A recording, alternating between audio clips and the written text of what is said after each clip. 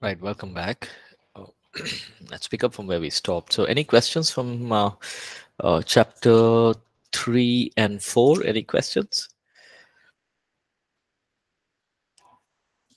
No questions? Okay, so chapter 5, 6, and 7 are relatively smaller chapters, and there's quite a few repetitions. So, we'll try and see if we can finish these three chapters in this one session. Okay. Yes, Christopher, you have a question? Yes, Pastor. I wanted Yes. to find out whether the learnings that we get from chapter 3 with regards to the Old Covenant, Mm. um, how would we apply those? Would we be in a position to apply those learnings in our lives, or is it just all about the new covenant that we should use? Mm. Yeah. So, Christopher, it's very important to understand that, see, the old covenant is very, very important. So, even now, as new covenant believers, we can't do away with the old covenant, right? It is important. Now, picture this: we are reading, the book of, we're reading about David, right? You learn so many practical things from him. Reading about, Daniel, and the life that he led, Joseph. There's so much that we can learn from them, principles, their lives, how they were, for, and how God. And we also look at how God was, the ministry of the old covenant was glorious, right? Paul is not saying it wasn't glorious. It's just that the ministry of the new covenant is even more glorious, right? So in the old covenant, yes, there's a lot of, a lot of people, a lot of prophets that God used, and a lot of miracles that we see in the old covenant. Now, why is Paul saying it's not, why the new covenant is more glorious? Is basically because the old covenant, we know the ministry of the Holy Spirit would come and it would go back, right? And there was still no forgiveness of sins, there was no remission of sins, right? But here on the new covenant, we have the ministry of the Holy Spirit always with us. We have the assurance of forgiveness of sins. This is not a ministry of condemnation. So when you wait both together, what Jesus did was he fulfilled the law, but he also gave something extra, right? Like a bumper gift, right? It's not just he gave this, you got the old covenant, you got, okay, Jesus died on the cross, but he resurrected and he poured out the Abrahamic blessings, the blessings of the cross. Everything is ours. So, Christopher, to answer your question, we need the old covenant. We can use. There are a lot of principles, lot of lessons that we can learn from the old covenant. But we must understand that we are, we must not go, hey, the Holy Spirit came and went to the old covenant, so even right now he's doing that. No, the new covenant is great. He's here, right? The Holy Spirit is with us, unlike in the old covenant. So there are certain things, certain areas that we must understand, but the old covenant is beautiful, it's very important. So as believers, we must read it. We must be, if we are doing Christology, if you're doing a study on Christology, we have to know the Old Testament. Jesus said, I've come to fulfill the law, right? So we must know about that. So we can't do away with the old covenant, right? So Actually, Pastor, I'm referring more towards the laws and possibly I'm not sure if the Ten Commandments is included in mm, that old covenant. mm, Not really about the Old Testament versus New Testament, more about the laws and mm. uh, how they were how they were interpreted and how people live their lives Mm. based on how we need to live our lives based on the new covenant. Yeah. So in terms of the law, Christopher, so we know that God gave Moses the law, the Ten Commandments, and then followed up with many many rules and regulations that were involved. Now we know that we cannot do away with the Ten Commandments, right? What did Jesus say? If you love the Lord your God, love your neighbor, you fulfill all of those commandments. Now we don't follow the religious laws that were there in the old covenant. they're all done away with, right? So we don't have to get circumcised. We don't have to go do a guilt offering, sin offering, pain offering. All of those offerings are not required at all, because the Lord Jesus has fulfilled all of those offerings. Now, why were those offerings even come into place, and why were those religious systems there? It was, the whole offerings, Levitical offerings, pointed to Jesus, right? So we don't have to do all of that, right? We don't have to follow the religious systems that happened during that time, in the old covenant. But what we have to do, what we do is we do follow the principles. Love the Lord your God. It's a law of the old covenant, but the principle is still there in the new covenant, right? But the religious systems, if you're talking about, those offerings, and the way we have to, dress up, the way we have to, we see in the old covenant, the high priest would go once in a year, and there was this sense of awe and reverence, and you have to take off your footwear, you have to, do these kind of things, and so these are all religious systems that was set in place. But now in the new covenant, it is those who worship the Father, who worship the Lord, worship Him in spirit and in truth. So all of those systems, religious systems, are gone away. But the principles of the law, the principles of love the Lord your God, honor your father and mother, are still there. Even Paul talks about parents, children, and parents. I think it's in this chapter itself, or I don't know if it's in this book, but he talks about, right? He talks about children and parents obey. Children, obey your parents. Now, that is given many years back, but the principle still stays. Just because the Holy Spirit comes doesn't mean that changes, right? So we must understand that there are some things. The law in terms, we don't have to follow the circumcision and all those things, but the principles of the law which God had given us still stay, right? But Paul again says the law is powerless. Now, what is he saying? Why is he saying that the law is powerless? Because the Jews were putting all their attention on the law rather than putting their attention on Jesus. Right? So that's why he's saying the law is powerless. Why is he telling the Galatians? Why is he so upset? He's saying, why are you going to get circumcised, doing these religious things, when the Lord Jesus has done away with it? Right? We need to circumcise our heart, not our physical body. Right? So you see, the principles are still there, but you don't have to. But you don't follow the laws in the natural. Christopher, I hope that makes a little, brings a little clarity to your question.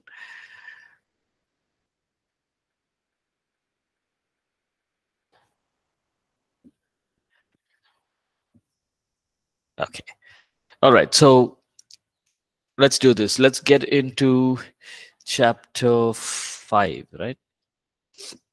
Let's try and complete chapter 5, 6, and if we can, let's do even 7. All right, chapter 5. Okay. So now in chapter 5, Paul is assuring the believers, talking about death and resurrection, and why, as we, and what should we as believers have these two perspectives in terms of resurrection. So let's look at that. Verse 1 to 4. For we know that if our earthly house, this tent, is destroyed, we have a building from God, a house not made with hands, but eternal in the heavens. For in this we groan, earnestly desiring to be clothed with our habitation, which is from heaven. If indeed, having been clothed, we shall not be found naked. For we who are in this tent groan, being burdened, not because we want to be unclothed, but further clothed, that mortality may be swallowed up by life. So Paul here is referring to a physical body, and he's saying this tent, a tent is temporary. right? You can take off the tent. If you've seen, I've just been in Rajasthan and I saw these people who would make tents. They would just quickly make a tent and they would, remove it off the ground, and they can just move on in their journey and build another tent. So it's a temporary dwelling.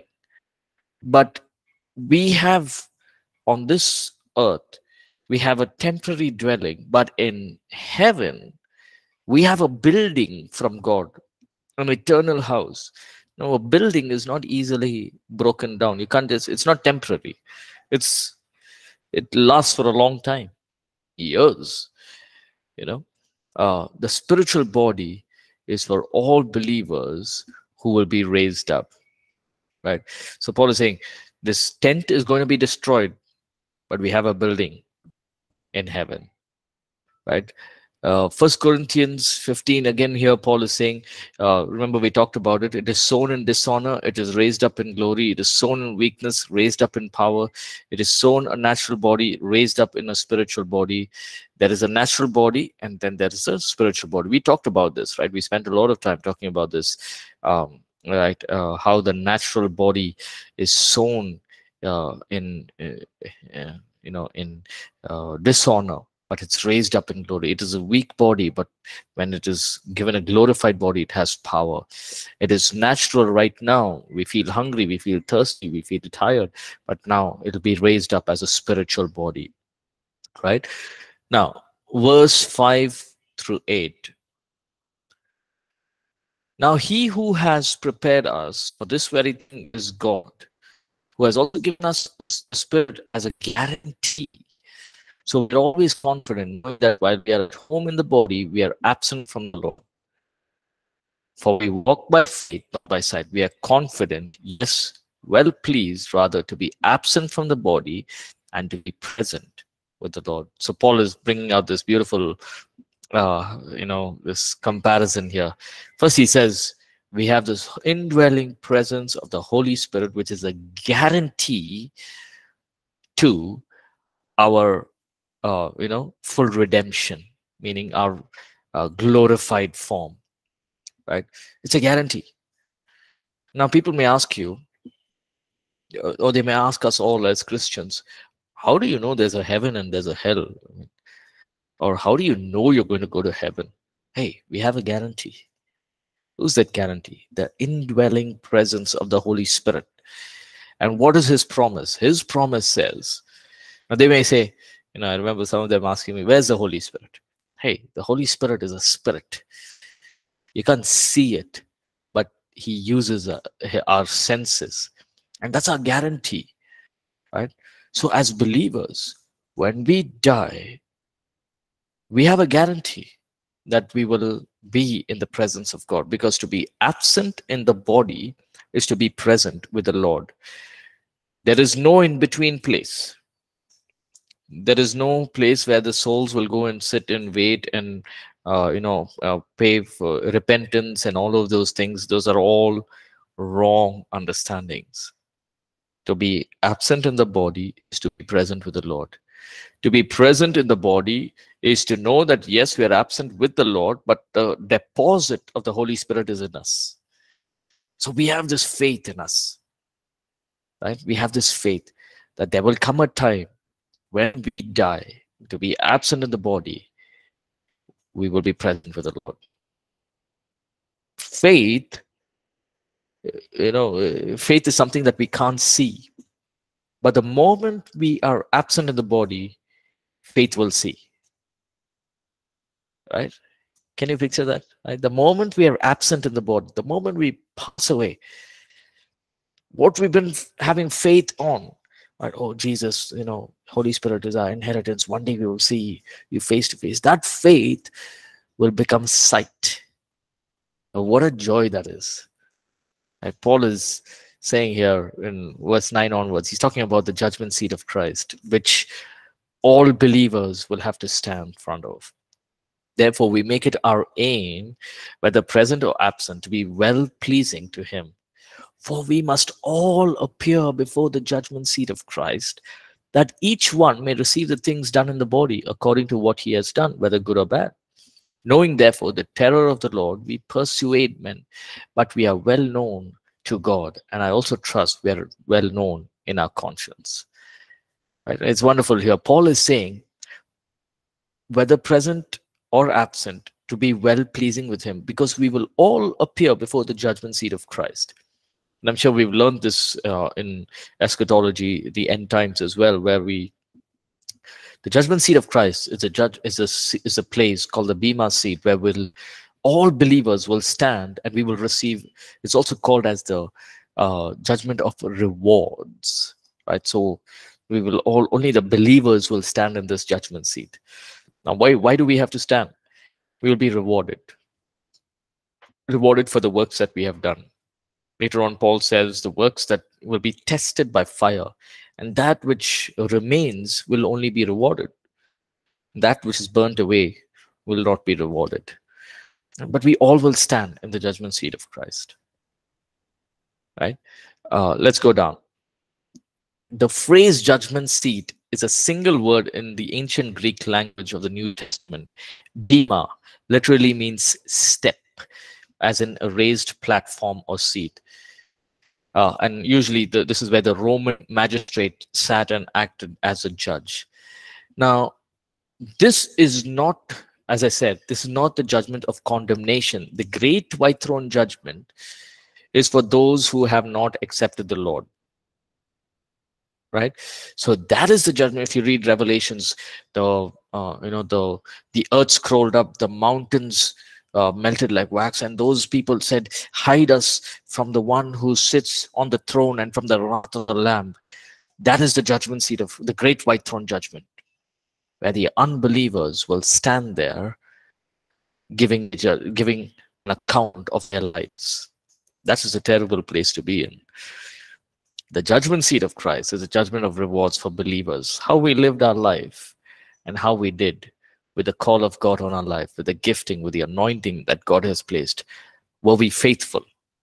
And God will reward us. Right? Now, Paul here, having seen and known the fear of the Lord and the severity of the judgment of not receiving salvation, he's pleading with the believers, saying to make things right, because we will stand before the judgment seat of Christ. Right? Verse 12 onwards.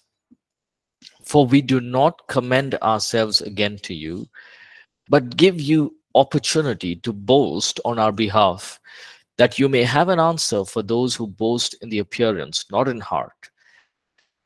For if we are beside ourselves, it is for God, or if we are of sound mind, it is for you. For the love of Christ compels us, because we judge this, that if one died for all, then all died. And he died for all, that those who live should live no longer for themselves, but for him who died for them and rose again. Now, Paul, again, he's not commending himself or his team to the Corinthians, but what does he do? He asks them to consider and boast about Paul and his team, who are, going through difficult challenges, going through difficult times. Right now, the Corinthians seem to have, it says that, seem to have been in the habit of superficial and being of superficial and being swayed in their judgment and mannerisms. Right now, why do we say this? You remember in First Corinthians, they were very superficial. Oh, one is they were saying, okay, I will follow Paul, I'll follow Cephas. The other is they partaking in the Lord's table without even understanding, very superficially. Okay, this is the Lord's table, let's just eat of it. Right? So their mannerisms were all swayed, very superficial. So now it's not all of them. This is the general feel of the church at that time. Right? Now, Paul is saying, let the love of Christ compel you in what you're doing. Right? He goes on, verse 13 to 14. For if we are besides ourselves, it is for God. Right? If me and Apostle Paul is saying, if me and my team did anything radical and seemed to be foolish, it was for the sake of God. Now think of this. Paul, why do you want to go to Judea and to Jerusalem when you know that they are searching for you and they want to kill you? Because the Holy Spirit is leading them. It is for the sake of God. It is for the sake of the kingdom. Paul, why do you want to go into Macedonia when Macedonia, again, there is a lot of persecution. It's not good ground. Why do you want to go there? Why don't you go to places like, Philippi or Thessalonica, where things are easy? There's not much of persecution. You're a Roman citizen. Why don't you go to Rome? No. Why are you going through all of this? Because of the sake of the gospel. Right? Everything Paul said and did in the ministry was motivated by the love of Christ. When he exemplified it while he was writing First Corinthians, First Corinthians 13, he says, now listen, I'm bringing all this correction to you, but why am I doing it? Because I love you. I love each one of you. Just like how Christ loved the church, I love the church. I love you all. So I have to bring this correction. Everything that Apostle Paul did was motivated by the love of Christ. Whether it was correction, whether it was bringing reproof, whether it was exhortation, whether it was just encouraging, whether it was raising up leaders, whatever it was because of the love of Christ. It was motivated for that. Nowhere does Paul say, okay, I'm raising up many leaders, so one day I will be known as an apostle. No. Or I am raising up many churches, planting many churches. One day, my name will go into history. No. All he did was motivated because of the love of Christ. He says, the love of Christ compels me. Right? Since the Lord Jesus died for all, those who have received him as Lord and risen Savior should no longer live on their own selfish agendas, but for the sake of Jesus and his kingdom. This is so much for us during the time that we are in. As believers, sometimes we put God second, and we be careful that we don't. Right? Yes, there is work. There is, all of us work, or we got things to do Monday to Friday. Working professionals got our own business. Homemakers got a lot of things to do. Looking after family, looking after children, all of that is there. But our priority must be the Lord Jesus and his kingdom. God, I'm going to work Monday to Friday this week. Even as I work, let my work glorify you. Let me be a testimony. Let people see my life and say, hey, there's something different about him. And let me be able to be a testimony, a witness of the gospel in the workplace. There's a difference. But if you go to work thinking, hey, I need to earn so much more, I need to do this, I need to, build another house, buy another car. Now, all of that is important. But Paul is saying here, as believers, we must not live on our own selfish agenda. Right? When we put Jesus first, seek first the kingdom of God and his righteousness, and all the other things will be added. So that's what Paul is basically saying. You look at God, look at things for the kingdom, and all the other things will be added in the right time, in the right way. God will add it. Right? Now, verse 16 onwards. New creations and ambassadors. Therefore, from now on, we regard no one according to the flesh, even though we have known Christ according to the flesh, yet now we know him thus no longer. Therefore, if anyone is in Christ, he's a new creation. All things have passed away, all things become new. That's a powerful verse. Now all things are of God, who has reconciled us to himself through Christ Jesus, and has given us the ministry of reconciliation. That is, that God was in Christ, reconciling the world to himself, not imputing their trespass to them, and has committed to us the word of reconciliation. Now then, We are ambassadors of Christ. As the God were pleading through us, we implore you on Christ's behalf, be reconciled to God. For he made him who knew no sin to be sin for us, that we might become the righteousness of God in him. Right? So Paul states that because of the death, burial of the and resurrection of our Lord Jesus, there is a change in how we see and relate to people, and how we see and relate to the Lord. How we see and relate to people. We look at people and we say, God, you died on the cross for them. They can become believers. They can accept you and live a righteous, holy life. And how we relate to them. Lord, this person, my boss, is causing so much trouble. He's just, unfair, and I'm just so upset. But Lord, your word says, love one another. Help me to love. So the way I relate to people and how I see the Lord.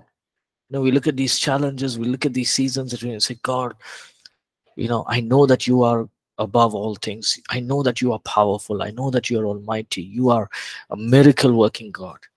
And so I'm going to relate to you this way. I know that you can get me out of this situation. Everything changes because we are new creations. And that's why Paul says, therefore, if anyone is in Christ, he is a new creation. The old ways, the old thinking, the old life has passed away. Right? His spirit becomes alive. The born again person becomes a new creation in the spirit. Right? Now, here's the important thing. Romans 12, Paul says, do not be conformed to this world, but be transformed by the renewing of your mind. Our spirit, once 2 Corinthians 5:17 happens, our spirit is renewed, but our thinking is still sometimes carnal. Right? Look at this church in Corinth. They were all believers. They accepted the Lord Jesus. Their spirit was renewed, right? But their thinking was still carnal. Why?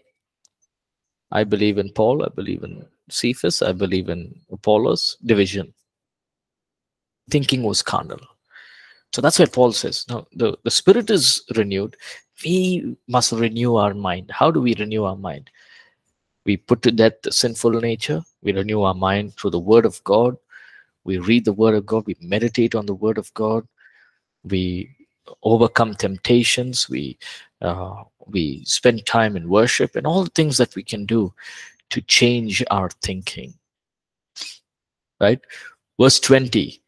Now then, we are ambassadors of Christ, as though God were pleading through us. We implore you on Christ's behalf to be reconciled to God.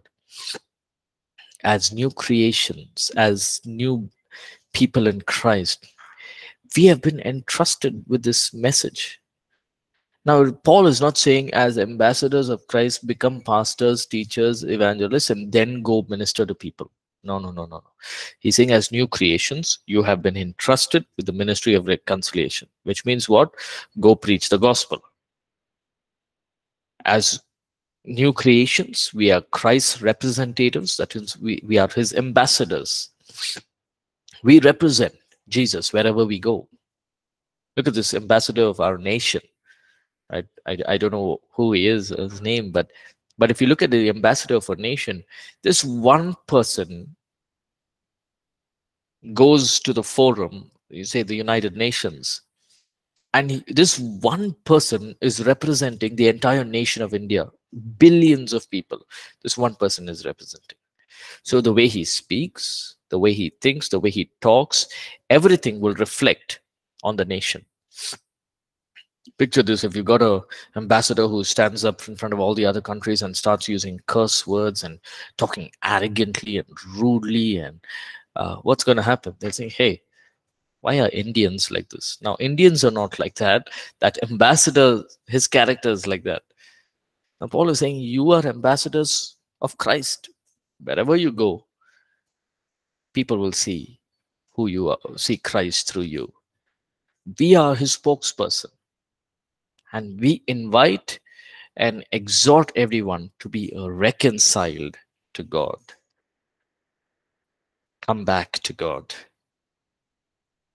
That separation of sin is removed. They can be reconciled back to God. Through who? Through the Son, Jesus Christ. For he made him who knew no sin to be sin for us, that we might become the righteousness of God in him. The Lord Jesus was sinless. He carried our sins, Isaiah says. He bore our griefs. He bore our sicknesses. He carried our sins on the cross. He became sin. He did that so that you and I may be made righteous. When we believe, we are made righteous. That means we have a right standing before God the Father, and God sees us through the eyes of Jesus, and he accepts us as his children. Isn't that wonderful? It's remarkable. It's really, picture this separation from God. The Lord Jesus steps in, man who was sinless, died on the cross, rose again from the dead. Now, when we believe in Jesus, this separation is removed. God the Father sees us through the eyes of the Lord Jesus. We become reconciled to God, made righteous. God says, you are righteous, not because of what you have done, but because of my Son, Jesus Christ, who died on the cross. What a powerful, powerful expression of love. He made one who knew no sin to taste sin so that we can taste righteousness. We as sinners can taste righteousness, right? And this is so powerful. All of us can, walk in this assurance that we have a right standing before God. Now, what will the enemy do? He'll come and say, oh, you've done this wrong, you've done this wrong, you've done this wrong.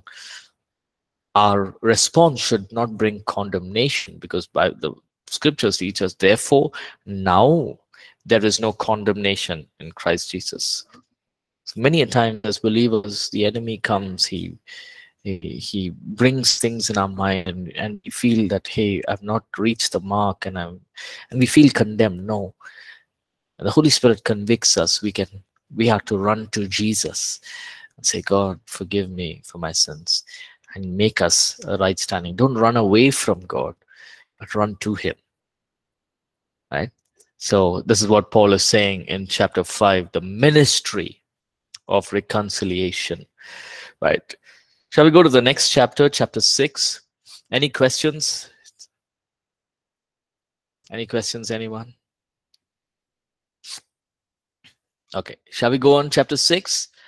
Again, chapter 6 is a very small chapter, and Paul defends himself.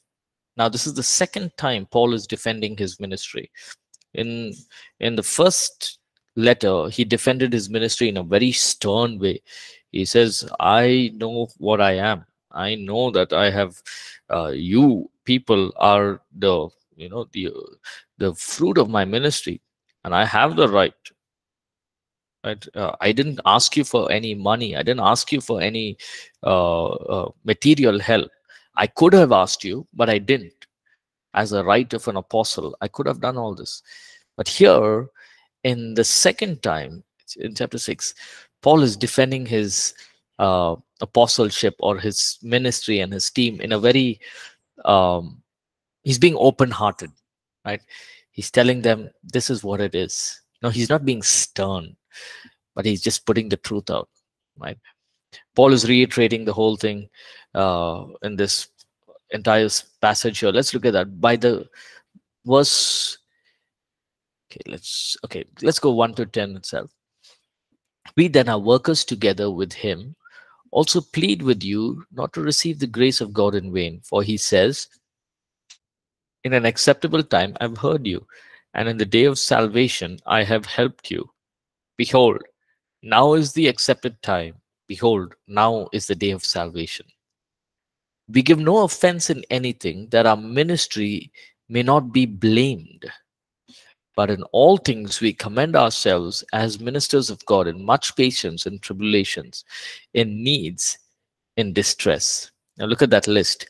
In stripes, in imprisonments, in tumults, in labors, in sleeplessness, in fasting.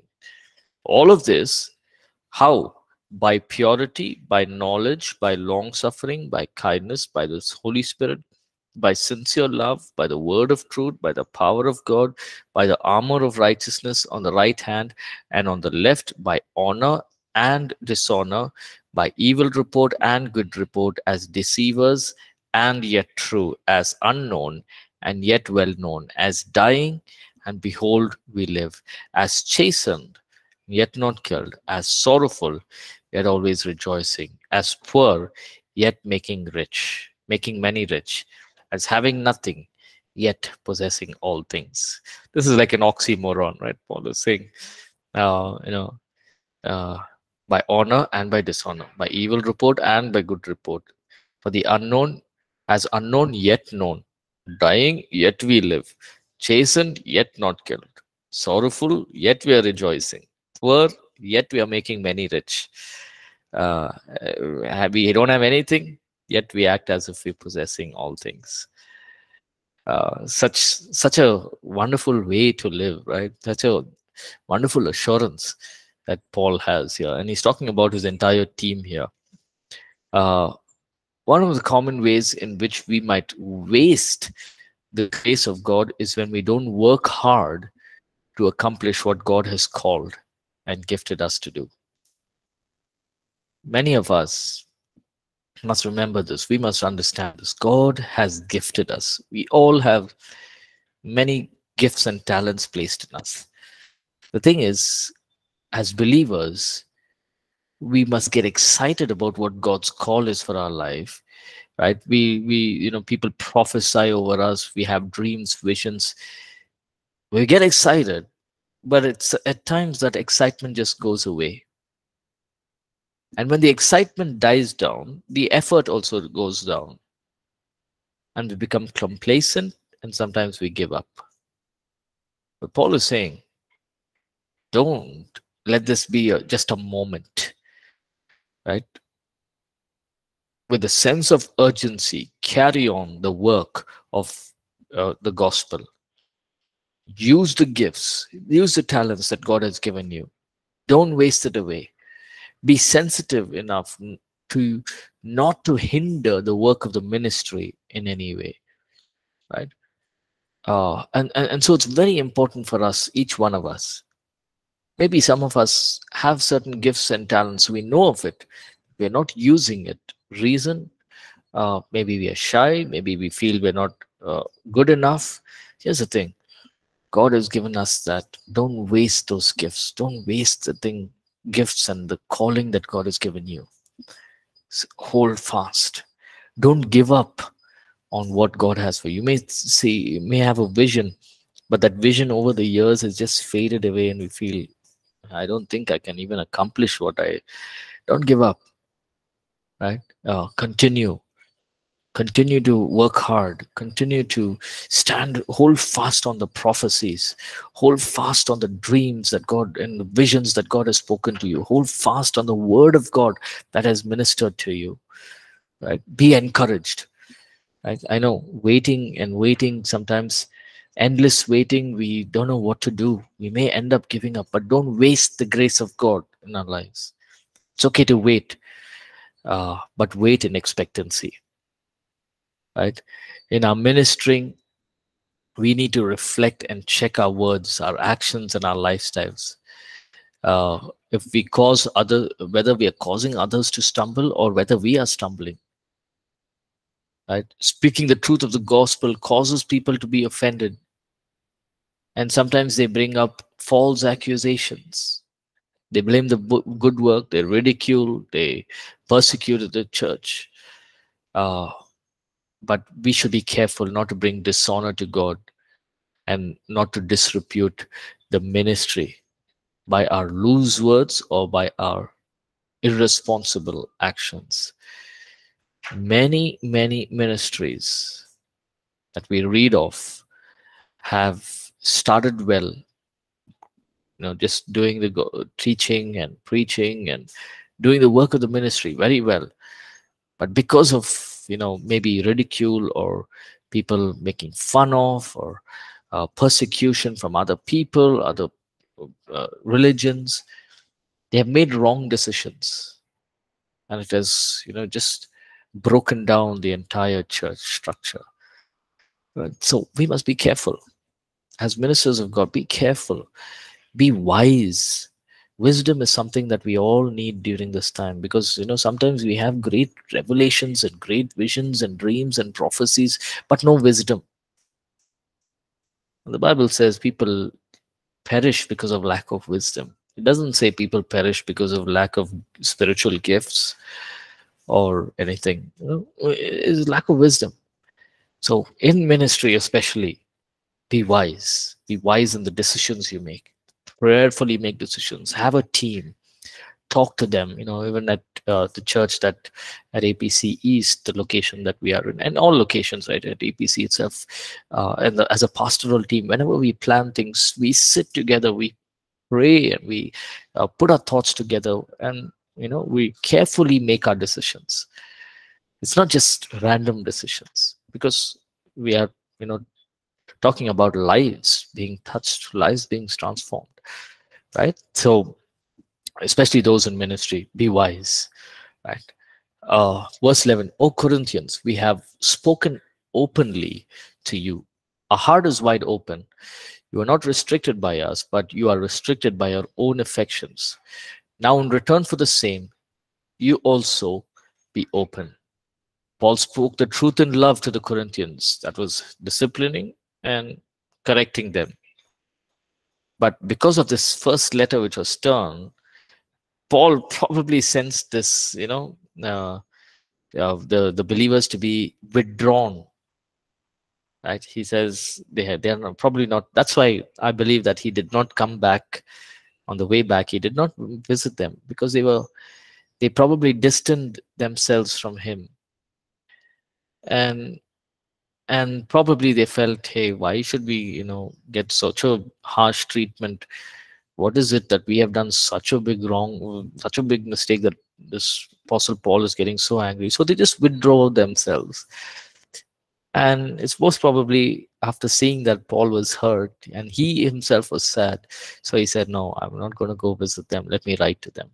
But in this letter, he's encouraging them, right? He's encouraging them to talk, to be open, and to continue the work of the ministry, right? But you don't see Paul being sorrowful for what he said. Oh, I should not have said that. No, he said what he said because it was needed, right? Very important principle to stand for by as leaders. You said is said, right? Especially if it's in God's word, and it's something correction, right? Don't go back on the correction. But again, there's a way to correct people also. I think Apostle Paul is way too stern, so we can correct in love and correct the right way, um, but also bring correction. Very important, right? Then he goes on. He just moves a little bit to a different section here from verse 14. He says, "Do not be unequally yoked together with unbelievers. For what fellowship has righteousness with lawlessness? And what communion has light with darkness? What accord has Christ with Belial?" Belial is an idol that was there during that time. "Or what part has a believer with an unbeliever? What agreement has a temple of God with idols?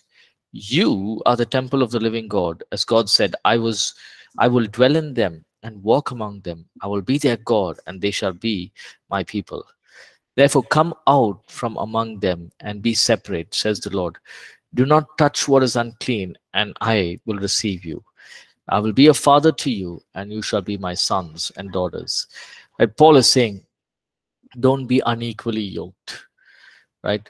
How are the ways that a believer can become unequally yoked? One, a marriage covenant. How can light and darkness mix together? So it's very important. Paul is saying, be equally yoked. Two, an environment where one lets the world influence the thinking and therefore becomes conformed to the world. Hey, everyone, even believers, are drinking and smoking, and they are involved in homosexuality, so it's okay. They are doing it, but I still love Jesus. It's not like I've pushed away Jesus. I love Jesus, but I'll just do this also. Now what's happening? How can light and darkness mix together? How can the temples of idols and the temple of God mix together? It can't happen. But it does happen because the enemy is doing this. A business partnership where the worldly values and ideals influence the decisions directly conflicting to the principles of the word. Right? Imagine you got a business, or even you may be in the workplace, and there are certain things that we know is wrong, is against the principles of God. If so, for example, you can cheat in your final results in your project. You're doing a project, you can cheat in the numbers. Now, you can do that, but that's a worldly influence, and it's conflicting with the principles of the Word of God. What's happening? Light and darkness mixing together. Right? So Paul is saying, don't be unequally yoked with an unbeliever. Right? Don't fellowship, don't commune. You see those 5 different words we use. Let's quickly look at that. Fellowship, communion, accord, part, and agreement. Don't have anything of this, right? The answer to all these questions is a resounding no, meaning we must not have fellowship, we must not have communion, no accord, meaning an agreement, right? No part, which means a portion or a share with the unbelievers, and no agreement, which is uh, approval or a assent or company with. All of this is of no use. He ends this by quoting from Jeremiah 31. It says, therefore come out from among them and be separate, says the Lord. Do not touch what is unclean, and I will receive you. I will be a father to you, and you shall be my sons and daughters. Now look at this. This uh, prophecy was both during the time for the Israelites, and it's applicable even now. Jeremiah is writing to the time when the fall of Jerusalem was going to happen at any time, right? And God is using Jeremiah, and he's saying, you come out from among them. Don't follow the gods of the Babylonians. Don't follow their ideals. Don't follow their practices. Don't, just because you're in captivity in Babylon, you don't have to be like them. The reason you're in captivity is because of your wrongdoings. Now that you're in captivity, don't be like them. Separate from them. Do not eat the foods that they are sacrificing to idols. Don't go enter into their temples. Don't follow their practices and customs. Don't do that. But come out from among them, and I will be your father, a father to you, and you shall be my sons and daughters. There's got a prophetic I think the word is pre-shortening. I forget that word. So a prophecy which is for now and for later. So Jeremiah is writing it for them during that time, but you can apply it even now. It says, so he's saying, the Lord promises to continue our relationship, a relationship of intimacy with each of us as our children, as we sanctify, as we come out from the things of the world, as we come out of the flesh, come out of the things that influence us, and we say, God, I want to live a holy life. And then the Father will say, you are my sons and daughters. Right? So we'll stop here. We could not go to chapter 7, but next week what we can do is we will quickly go to 7, 8. We should finish 7, 8, 9, 10. So maybe another 2 weeks. and then we should be done. All right. Thank you so much for joining the class. Have a great week ahead. I'll see you next week. God bless you all.